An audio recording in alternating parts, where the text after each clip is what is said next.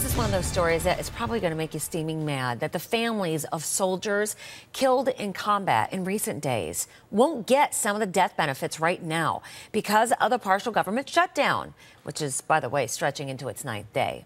But as soon as there is some type of a resolution in that showdown, the Pentagon claims that it will reimburse the troops' loved ones. But listen, Sergeant Joseph Peters is one of 5 soldiers killed in Afghanistan over the weekend.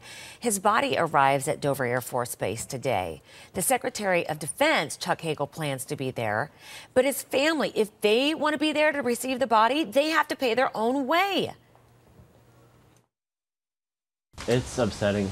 I don't think it's right. It's absolutely ridiculous that this family is losing their son, husband.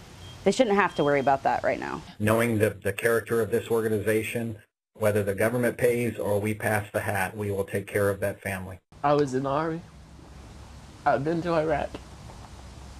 I've seen what happens. It's heartbreaking to know your friend lost the love of her life in such a tragic way, and not being able to do or say anything for her.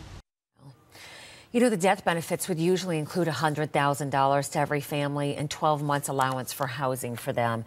Now, the Fisher House Foundation, which you might know as offering assistance to the families of troops who are recovering at the hospital, they are now offering to help with an advance on those funds.